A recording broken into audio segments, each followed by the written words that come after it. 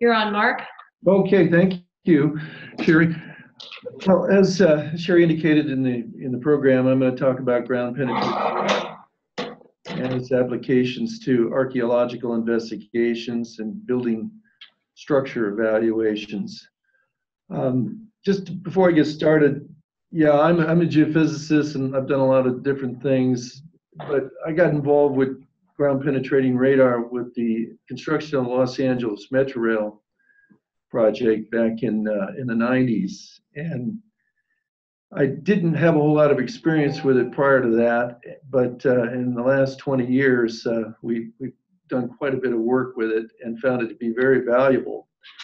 It really has just a tremendously diverse range of applications. Everything from the smallest concrete structures, embedment of different types of rebar and things like that, and voids and honeycombing in concrete, to looking for large geotechnical and geological phenomena in the subsurface. And so my initial involvement with ground penetrating radar was back in 1996 with the construction of the LA Metro Rail system, and we were using it to, well, actually we used it to replace a very costly procedure of drilling the head of the tunnel boring machine underneath Wilshire and Hollywood Boulevard and Vermont Boulevard to look for abandoned oil well casings. And we came up with a procedure where we used ground penetrating radar from inside the tunnel boring machine, which had an open ground face, to scan ahead of each push of the tunneling machine to look for these casings out in front of the machine. They can be potentially very dangerous because they could have methane gas in them, and if they're suddenly slammed into by the tunneling machine, they can rupture and flood gas to the tunnel and cause all sorts of things. So it was quite important at the time, and I had quite a bit of training on it, and that was my first real experience with ground penetrating radar.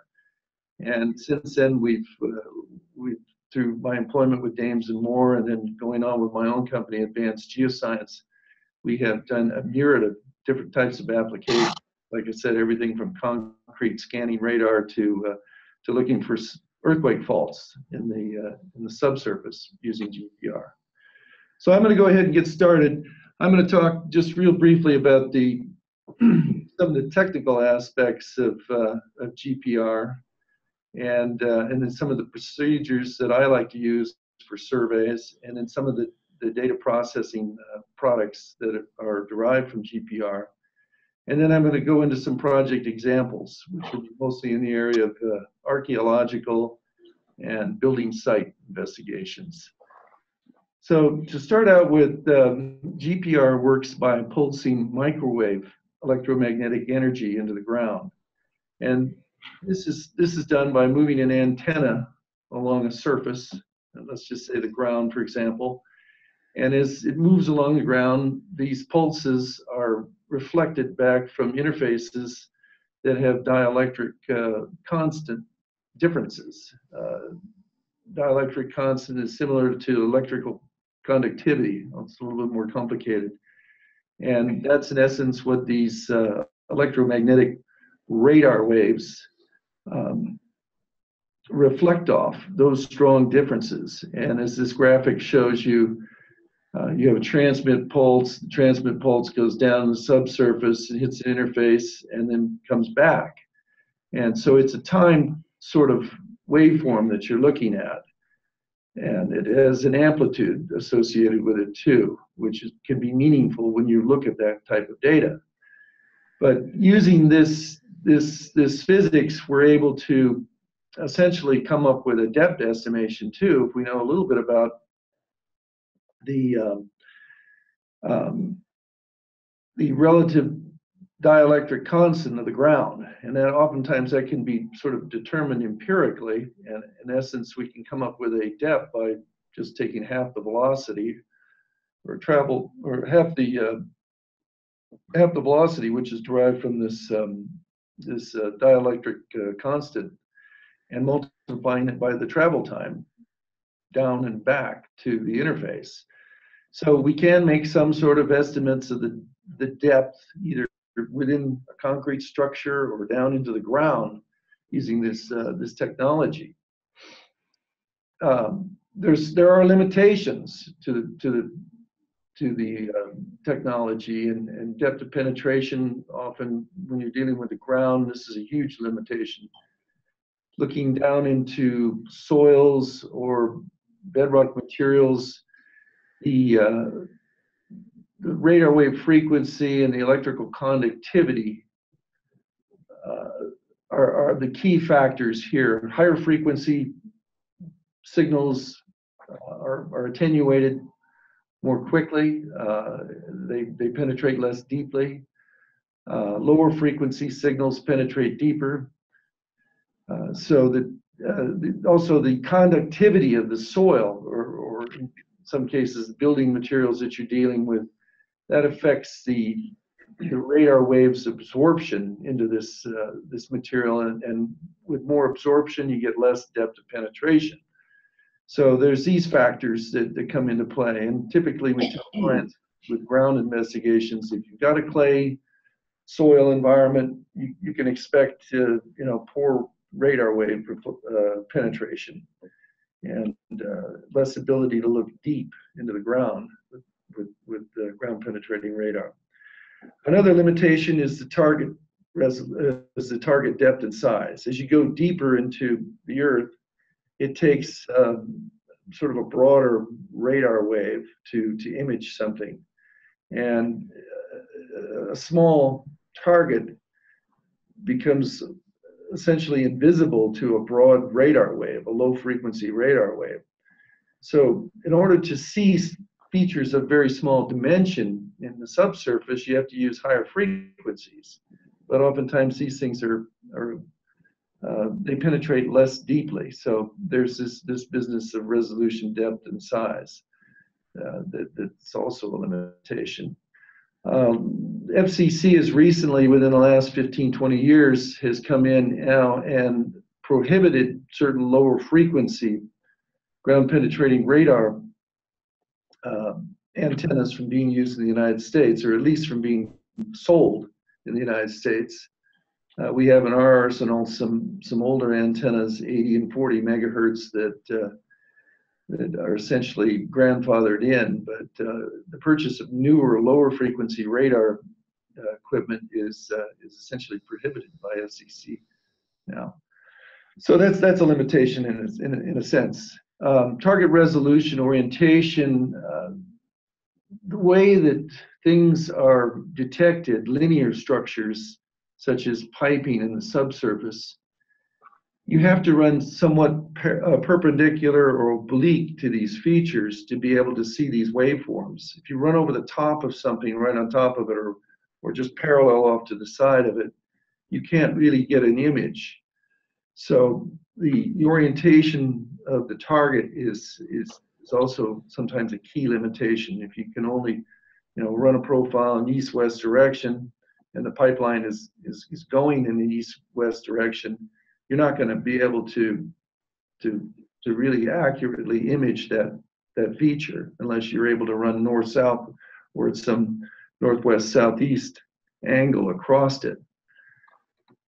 So the typical ground penetrating radar setup is displayed here. This is a Geophysical Survey Systems Incorporated, GSSI, SIR 2000 recording system there in the little wagon with a battery. It's operated off a 12-volt car battery, and the controller there, shown with the computer screen, essentially transmits energy to the antenna in a pulse sense, and that's what creates the radar, the modulation of the carrier frequency, which is modulated at 400 megahertz here into the ground. And so this is a typical setup for deployment of a ground radar application. For concrete type applications, higher frequency antennas are used. The pictures here show a 1500 megahertz GSSI 1500 megahertz structure scan system, which is this handheld system shown here in the upper left-hand corner. That system is really cool because it gives you, it's essentially handheld. It has no cable to battery or anything like that. The battery internally within this device puts the power out to transmit the radar signals. And so you can move this device along a concrete surface, and the little screen on the top shows you the image, and you can back up and go forward and sort of re-image what you're looking for. And it's a really robust way of investigating structures like inside of concrete walls. And then the other way of looking a little bit deeper is with the 900 megahertz antenna, and that's shown there in the lower right-hand corner. That antenna's run off a SIR 2000 system, which is not shown in the picture, but the cable runs to it. So power comes from that system into the antenna, and it's moved along. This particular case, that is a freeway overpass wall. We were looking to see estimate the thickness of concrete there, or a bridge wall. That was a bridge wall to Port of Long Beach, actually. The lower frequency antennas are bigger.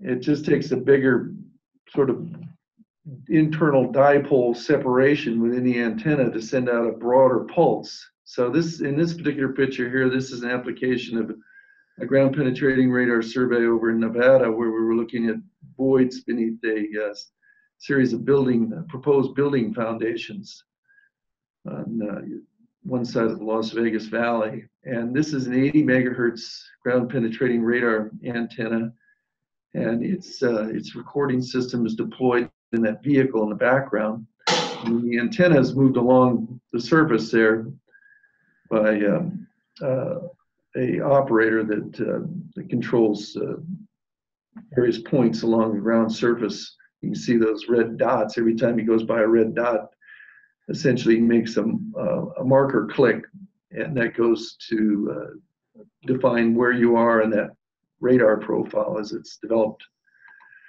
So just real quickly, some of the survey procedures that I think are very important when you go out and do any kind of, whether it be a ground or concrete scanning radar survey, is some kind of initial testing to first run some testing of different antenna frequencies and gains and digital filtering setups.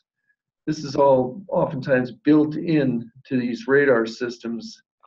And then in doing so, it's important oftentimes to go profile across a feature that you're looking for. If you're looking for voids at a site, either in a foundation or in the earth, go to a known location where one has been identified, and then profile across it to sort of fine-tune your parameters to be able to see that. And then the other thing is survey line positioning, very important, as I indicated previously. Paralleling survey lines, that parallel whatever you're looking for, if it's a linear feature, are not going to do the job. You've got to sort of go across these features in some sort of perpendicular sense would be best. And so a series of survey lines are laid out with this in mind, to get you across in such a way that you're able to sort of develop reflection patterns from the subsurface that can be used to identify the positioning of various objects. And this is very important in looking for linear features such as pipelines and structural building elements, like we look for grade beams and things like that below foundations, and knowing the orientation and setting up survey lines to be orthogonal to those features is important. Data processing. All of the GPR systems have some internal data processing in the units themselves, whether it be geophysical survey systems, incorporated equipment, MALA, or sensors and software. There's some of the three bigger companies that make these systems.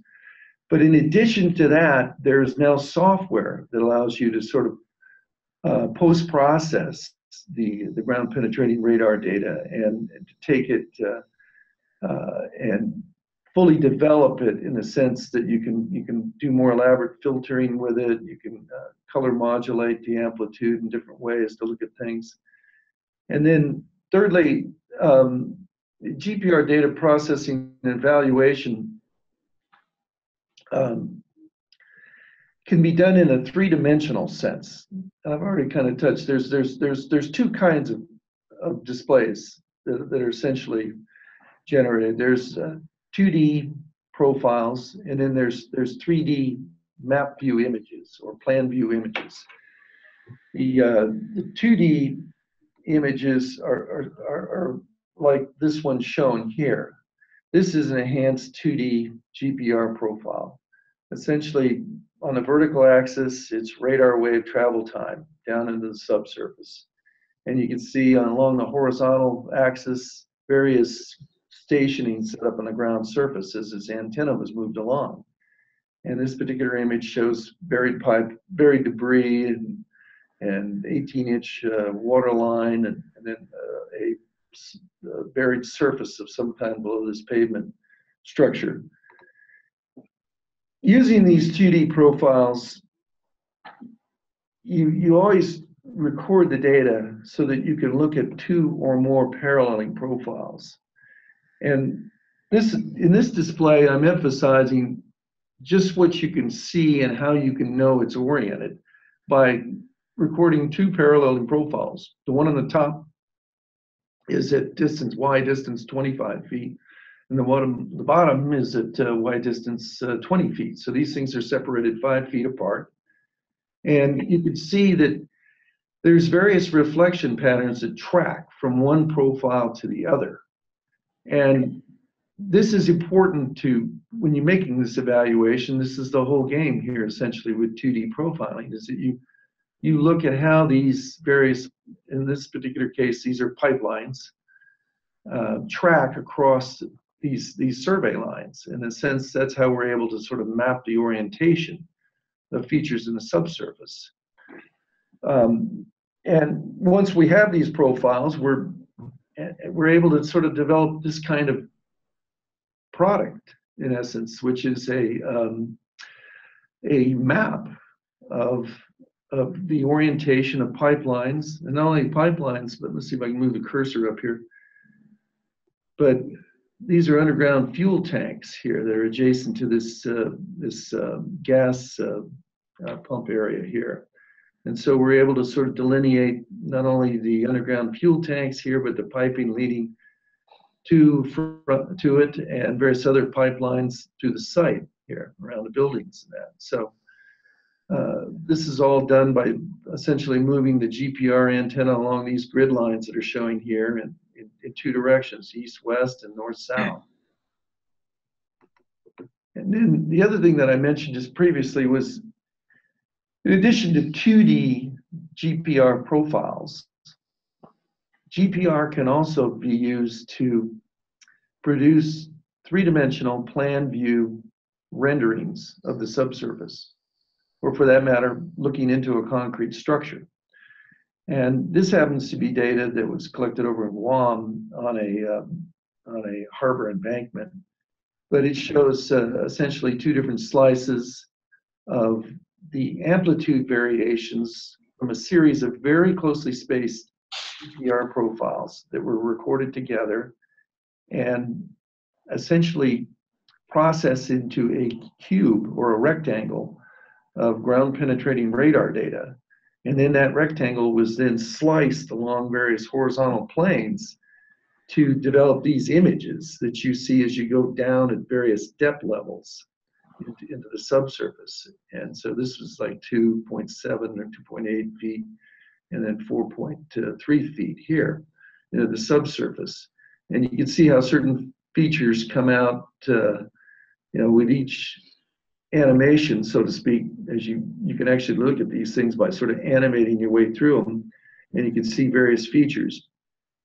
A colleague of mine does a lot of work, and he's developed this software, which is a product called GPR Slice, and it's available on his website, and I'll give you the name later of the website if you're interested. But he's done work all over the world in archaeology and is able to see things like eel ponds below areas in Italy where some of the ancient Roman ruins were sort of still buried in the subsurface. And so it's really cool technology. Here's another image, 3D rendering of some data that we actually collected over near the Vasquez Rocks Interpretive Center, where it's kind of an interesting Indian, I should say Native American historic site. And in this particular case, we were seeing a pipeline that was extending across this large area that we surveyed, and then various other, what looked like buried concrete foundations. And then another alignment over here, this curved alignment, which indicated some former pavement surface, possibly an old road of some kind that the Native Americans had in this area before it was all covered over. And so this really kind of demonstrates the power of how you can sort of use GPR to develop these plan view images of the amplitude and look at various things. So now I'm going to talk about some project examples here. The first, we'll go into some building site investigations. Last year we did a survey for NASA out at Edwards Air Force Base, and this Google image shows a aircraft hangar ramp area where they taxi these very expensive aircraft out, and they basically come out of the hangar and then around the corner here. And then this series of blue dashed lines here indicates a fire water main. This water main broke.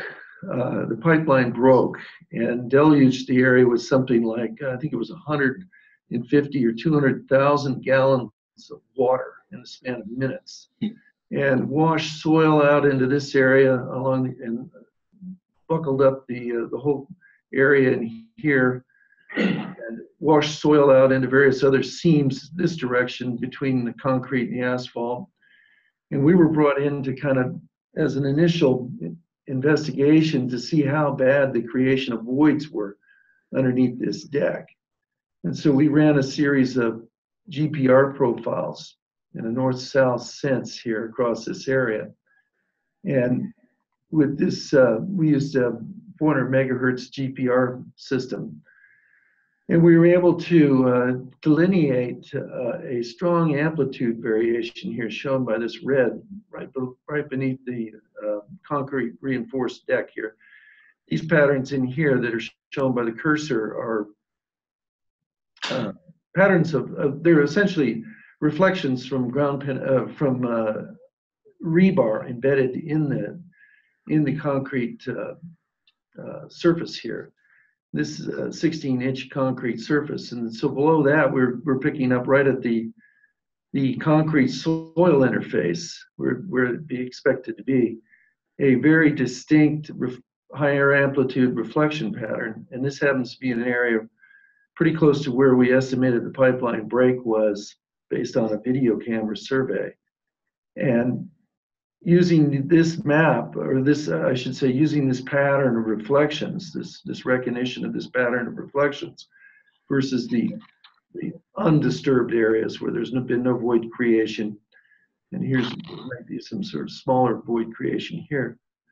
We were able to put together a map of the areas where we found these anomalous reflections, so that they could sort of use this to now understand the extent of void creation in the subsurface here from this fire water main break that occurred here. So another example here, we did a survey 10, 15 years back, before this is actually recorded without digital recording, more an analog radar recording here.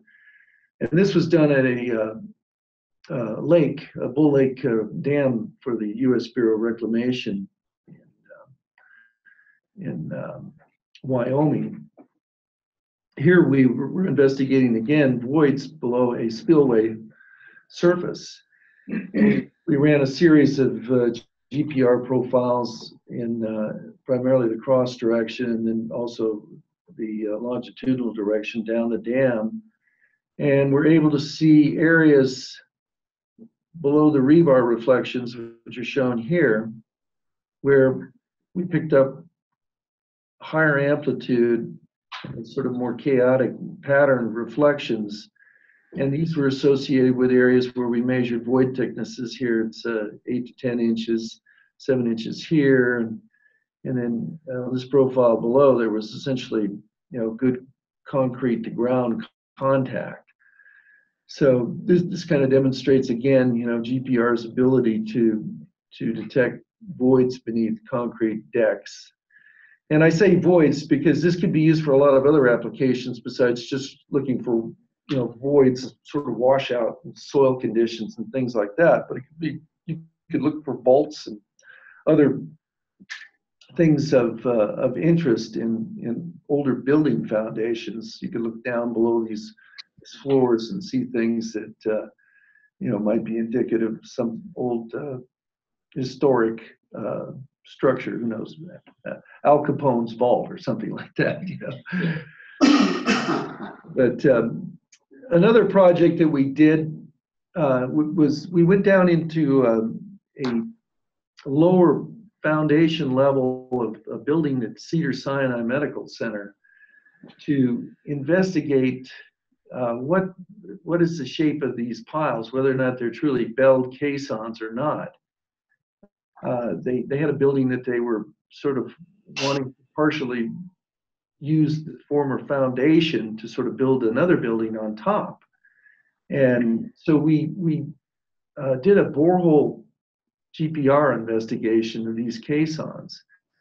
And essentially, we drilled a series of boreholes off the side of the columns there in the basement of this building to run a ground penetrating radar probe, which is shown here. This I think it was like a 2-inch diameter probe, and it sort of works down a 3-inch borehole, encase these boreholes, and then we ran these ground penetrating radar profiles from the borehole to investigate the shape of these caissons. And here's an example of some of the data: 120 megahertz borehole GPR profile that was recorded alongside one of these caissons. And we were able to see that, in fact, the caissons do, this is time on this axis here, become belled somewhat at the bottom because of the travel time difference here coming down alongside it. And then all of a sudden the travel time becomes less because we get closer to the side of this caisson, which is belled out at depth. So these GPR profiles were basically telling them that, yes, indeed, the caissons are belled, and we were able to come up with some estimation of the diameter of their bottom most point there. So getting into some archaeological applications, we were brought out by a consulting firm to come in after a contractor had excavated their way into some Native American and old Spanish grave sites that were adjacent to this church site in Los Angeles. And the area in brown here is sort of dashed in is a construction area where they hadn't excavated yet, but right in here is an area where they had excavated into and discovered all sorts of coffins and various other internments of Spanish and Native Americans here adjacent to this church, and the whole project was stopped.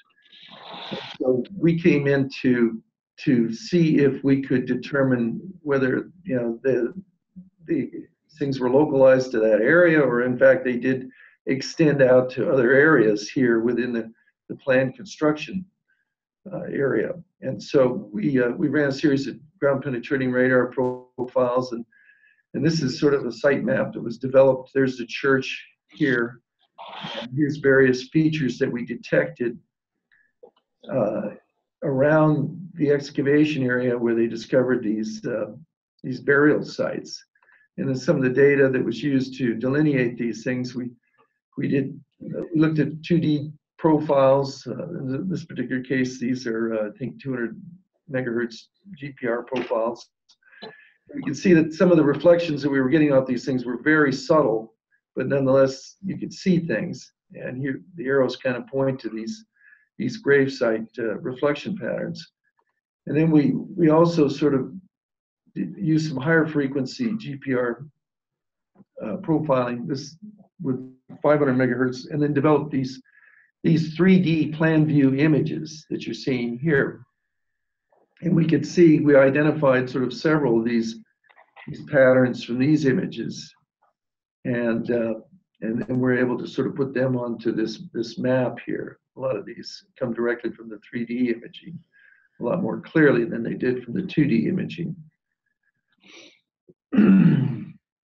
And another site that we looked at, this was for a historic site that was out in the western Mojave Desert. It was a former LA Aqueduct work camp. And we were asked to come out and see what we could find on the subsurface around this area with ground penetrating radar before they did some of their excavations and screening of the soils out there.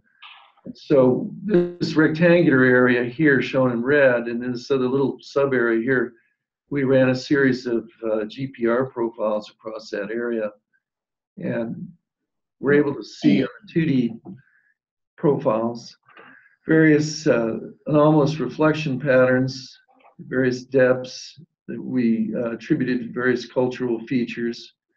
And you could see that there were certain areas that we could sort of classify as more or less undisturbed without evidence of burials of any kind, based on sort of a clearly sort of a linear pattern of reflections without any amplitude, for the most part, higher amplitude reflections. And then we were also able to see things such as former burial pits too. And this is an indication of some downdrop reflection patterns in this area that indicate the bottom of a former burial pit. And here we converted the radar wave travel time to depth on some of these images. And you can see that's 2 feet there, 4 feet there. And then also we used the data to develop some 3D imaging of the radar amplitudes in the area.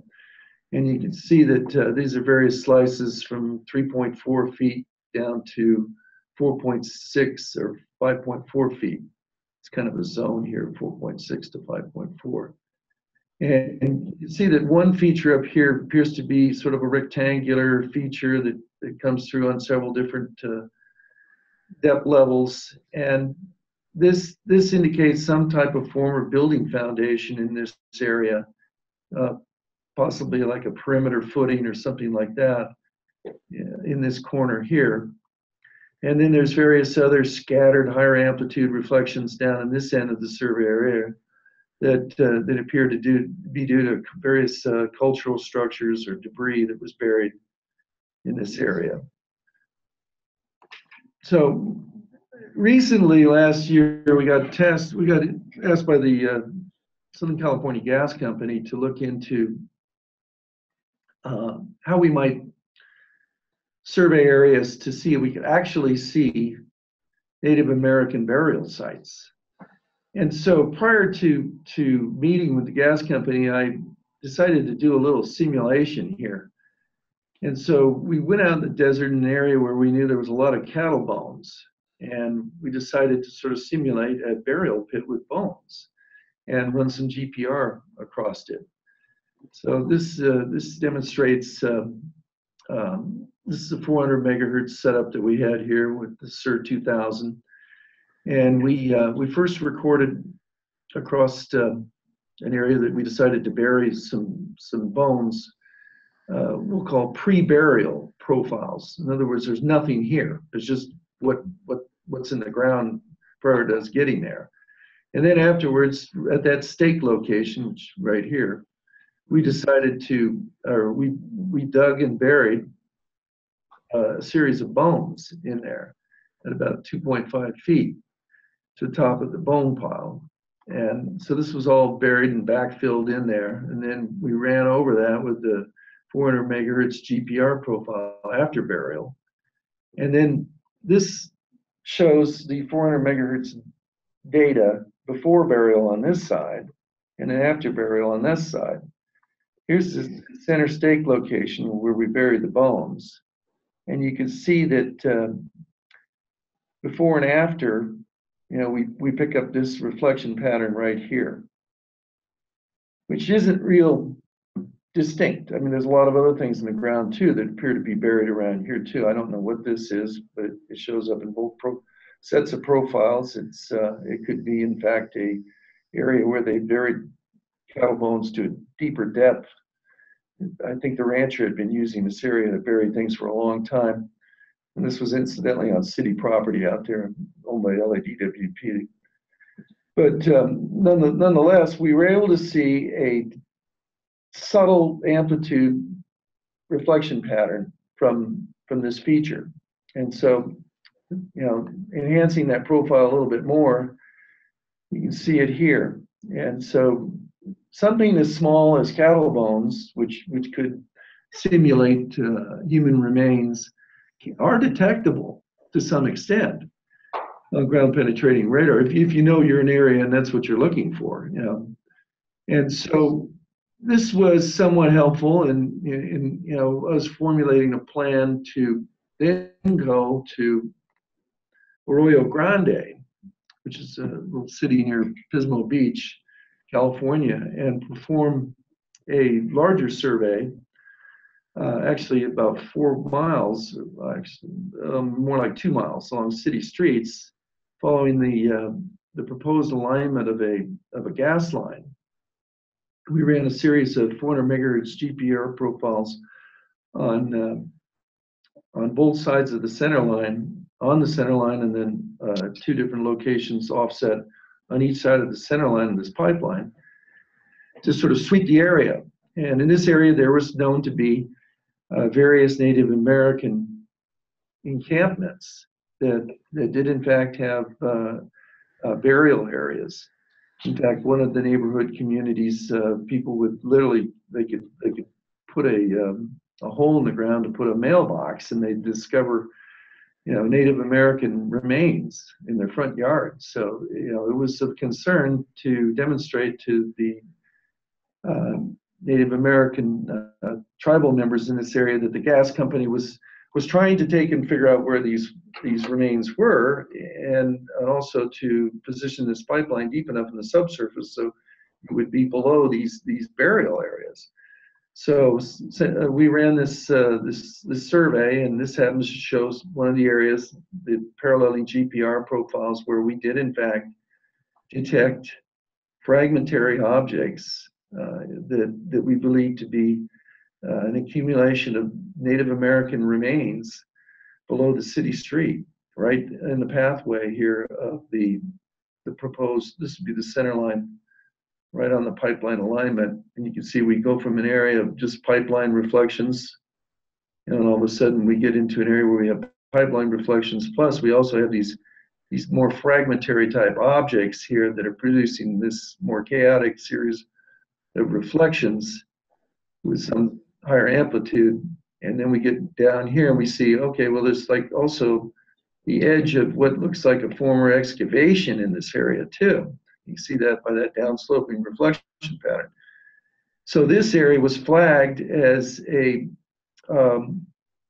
high probability area of Native American burial remains. And right now the project is currently evaluating how deep they need to go with some other ways of investigating, I think through direct boreholes and some test pits to get beneath this area with the proposed gas pipeline. So that's sort of a real world geotechnical and archaeological investigation using GPR, and just demonstrate the real robust ability, to detect very subtle features in the subsurface. So I think with that, I'll open it up to questions. Pretty much done with the presentation. Thanks, Mark. Can you hear us? Yes. Okay, great. I'm going to pass around the microphone for the questions, and just let us know if you can't hear the question. All right. Thank you. Mark, how deep can you take those boreholes for the purpose of determining the characteristics of a pile foundation? Well, the deeper the better. We could go down, really, it's really kind of just limited with antenna cable deployment. If we've got, let's say 100, we have right now like 150-foot long cable on our system. And we can configure a borehole antenna probably to go down to that depth easily. So I think most caissons are probably not that deep, but I've actually heard of some very deep surveys where special, very long cabling has been set up. So I'm not sure what the limitation is. I'd imagine you're going to get some signal attenuation, going up, the cable eventually. But we've used in the past 200-foot long cables for various applications with very little attenuation. Are you also able to estimate caisson diameters, quantity, and maybe pile cap configuration with this technology? I would think so.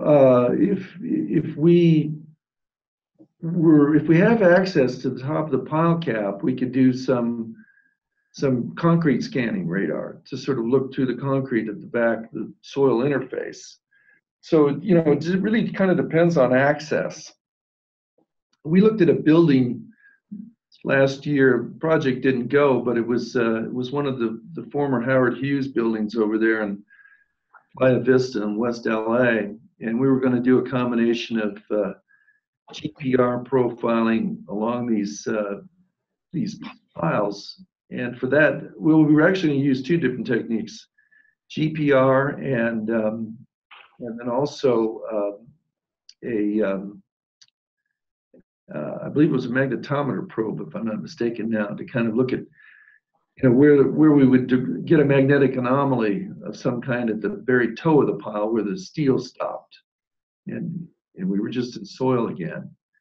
So there's various kind of setups that could be used to kind of evaluate the length, the shape, being on one side, knowing where the center line is. If you know where you are relative to the center line of a pile and you're profiling the side of the pile, I think we can develop, pretty much the whole three-dimensional structure of the pile, just knowing its tip depth too. We've also used pulse echo techniques and various sonic devices to measure the length of piles. So there's a lot of different things besides GPR, and they can oftentimes be used in conjunction with GPR. Okay, one more question here. Hi, Mark. So how do you determine what frequency you're going to use? Is it the higher the frequency, the better results, or not necessarily? Well, we always try to go with the higher frequency setup, and in some cases we know that we're going to be looking, let's say, down below 10 feet for something. We know pretty much that 400 megahertz might not be the best, but that if we know that the soil is relatively sandy, we would say, well, maybe the 400 megahertz will work. So it's kind of like, knowing what the soil types are. Sandier the better, we're going to get more penetration with sandier soils and cement than the clayer soils. And it's, to tell you the truth, I don't know of any real good manual or study that would give you the answer to that question prior to going in the field. You really have to go in the field, I think, and test. And oftentimes I can come pretty close to the right antenna selection just based on experience with surveying in certain areas in Los Angeles, for example, where we do a lot of work, and limit the job to just taking out two antennas. But oftentimes it's best to really to take and test a variety of antenna frequencies. So why is the FCC regulating the frequency? Is it interference? Yeah, the lower frequencies, I guess, could potentially interfere with communications. And Underground? no, I guess this would be, above ground communications, because these lower frequency antennas put out, in addition to focus the energy down into the ground, a certain percentage of the energy goes out from the side and the top of these antennas. And I would suspect that they're just worried about some potential for maybe some sort of police or fire. I'm not really sure why there's so much of a concern, but I would suspect, since it's the FCC, they're concerned about communications that police, fire, and air traffic control could use that may potentially be interfered with, by the use of these lower frequency antennas. The antennas put out a signal that's comparable to a cell phone in some sense. So that signal can travel a certain distance once it's launched up in the air. Any further questions from the audience here? Are there any health risks to this radar being Well, utilized? that's a good question. We have looked into the energy output of these antennas, and most of the time it's because we go into an area, like when we went to NASA, they were concerned about the amount of radio frequency energy that these things were transmitting that could potentially in some way interfere with their very sensitive communications there. And in very few cases I've been asked that question about the health aspects, but I would say, it's probably no worse than what you get from cell phone usage. And the fact that you run a radar survey, just a very small amount of time, that you're out there actually using this equipment versus somebody who's on a cell phone all day long, like my son maybe. I would say that, you're not really going to see too many adverse health effects from any kind of ground penetrating radar applications, because it's, like I said, it's about the same kind of power level as what the cell phone put out. In fact, I would think in some cases less. Okay, I'm going to field some questions from the online audience here. There was one question that probably came before the last question, also about the health effects. And then another question was she wanted to know about the accuracy of the Kazon-Bell diameter estimate. And for those kind of devices, how accurate are they? And maybe you can give an estimate in, inches or centimeters or feet or whatever. Well, depending upon, how well you drill that borehole that's alongside of the caisson, and by that I mean, is it, good and vertical? Do we know it's, its XY location is pretty much dead on over, the entire length of the borehole axis? If that's, assuming that that's really accurately done, and it can be done. It can be done with very careful drilling. And taking that out of the equation, I would think that just with the GPR itself and starting out at a known distance from the side, that you could actually sort of empirically derive what would be a good velocity. I would think that you'd probably be able to get within, conceivably, a quarter of a foot or so, maybe something in the order of 3 or 4 inches, of accuracy, for the estimation of the diameter and shape. Great, thank you. I'm leaving one last question, and it looks like we have a question in the room. This will be the last one. In the very beginning of your presentation, you showed you were scanning some concrete wall. What was the purpose of this scan? Just thickness of wall or rebar cage? Can you generate with this technique or method 3D image of rebar cage inside the wall? And it was just sort of a general survey at the time to look at the thickness of the cement, really, in that wall, and spacing of the rebar. And if we could, to make some sort of estimation of the diameter of the steel. So could you? No, not really. I mean, if I had more,